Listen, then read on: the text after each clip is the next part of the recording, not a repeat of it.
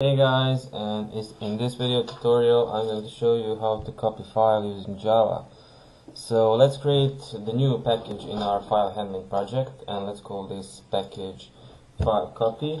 So file copy. Okay, and let's create inside of it a new Java class called copy file, and we will have our main method in it. So click finish. So before we start, let's import a few things. So import java.io dot everything. Okay, so import java.nio dot file dot files, and let's import java.nio dot file dot standard copy option. Okay. And now we can create our new method for copying the file. So it will be public static void, and let's call it copy file, and it will have two parameters. So the first parameter will be our source file, so file source. So this file we want to copy from, and the second parameter will be file destination. So this will be a destination to copy this source file. Okay, and let's throw IO exception. Okay, now let's create our buffer. So the byte array, let's call it buffer, is the new byte array with the length of 1 kilobyte or 1024 bytes. But you can use any number here. Usually it is a power of 2, so it can be like 256, 512, 1024, 2048, and so on. So the next thing we need is a file input stream. Let's call it this. It will be our new file input stream, and the parameter of this file input stream will be our source file. Okay. The second thing we need is a file output stream. Let's call it FOS, and it is a new file output stream, and the parameter of this file output stream will be destination file. Okay.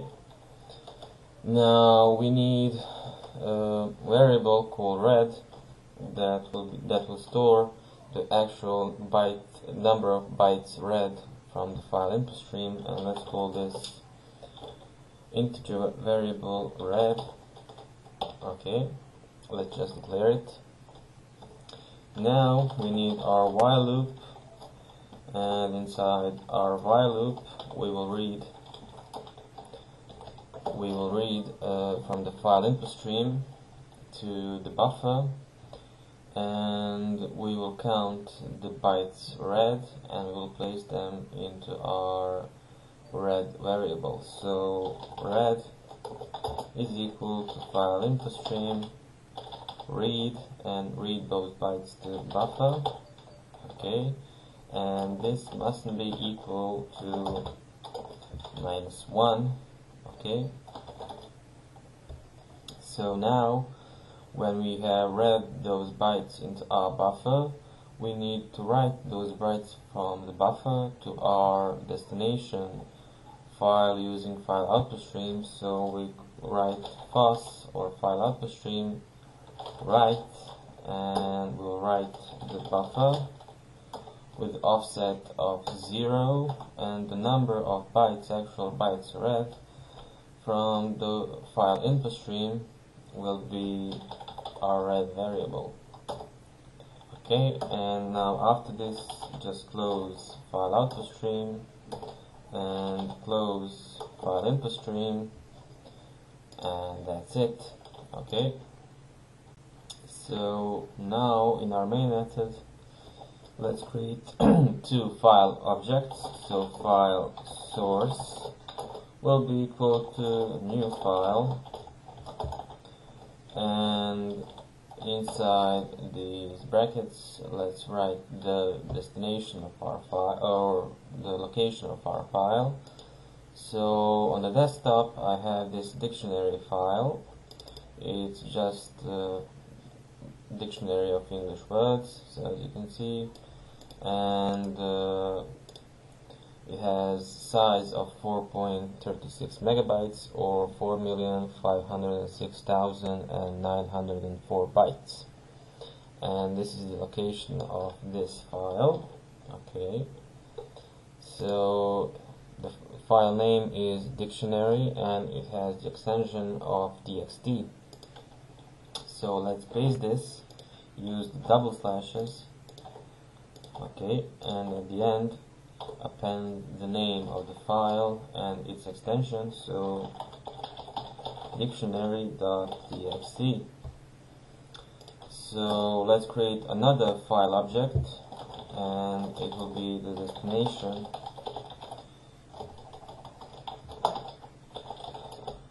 file. So this is a new file, so this file doesn't exist yet, and let's just copy and paste the path to the desktop, and the name of this new file will be dictionary2.txt. okay, so this file doesn't exist yet. As you can see, there's only dictionary file, there's no dictionary2 file. Okay, so let's call our copy file, and before we can call our copy file method, we need to write try and catch block. Okay, try catch IO exception, because this method throws IO exception, and copy file source destination. Okay, so and IO exception will be E, sorry for that, and if there's an error, let's print system.out.println, and let's just printline the error or the IO exception. So let's save this, and now we'll run it. But before we run it, just write like something. We can copy this, and we'll print, before the copy file method is called, we'll print start, and after it is finished, we'll write finished.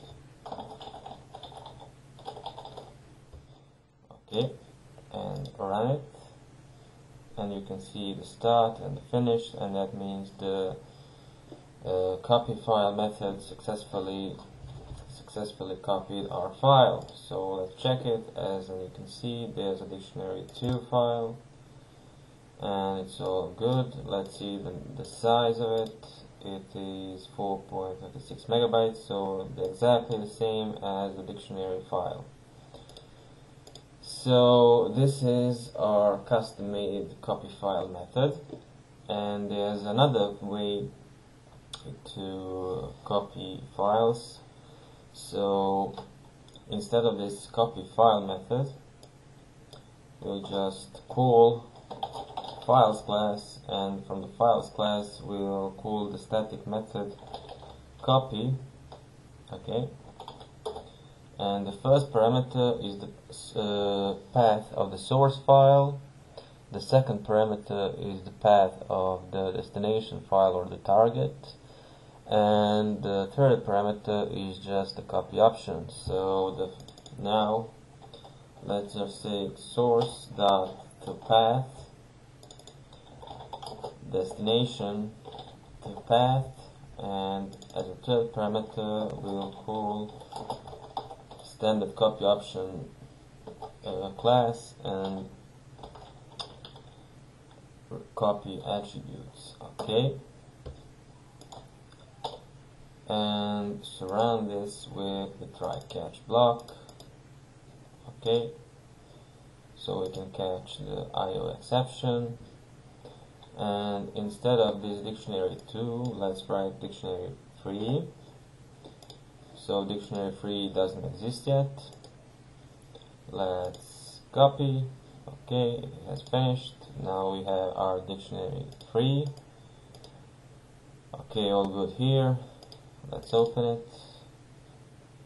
All good. Okay, so that's it. So you can use this built-in method called copy from the files class, or you can write your own method, just one like this or something different. And that's it. Well, thanks for watching, guys, and see you in the next tutorial. Bye.